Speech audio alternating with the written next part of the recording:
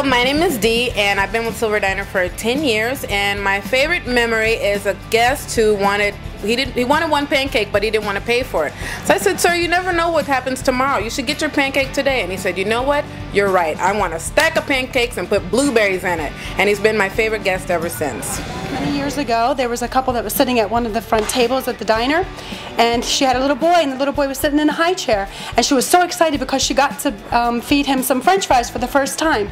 She ordered a chocolate shake, and she was excited about that as well. So he got his first French fry here, he had his first shake here, and the lady was with her mom as well. They were both so excited he was eating it. The lady was looking around at the table. She's like, oh my God, this place is so busy. I would love to work here. Guess what? 2 weeks later, that lady was me. I've been at the Silver Diner for now 20 years, and that little boy in the high chair was my son. Oh my God.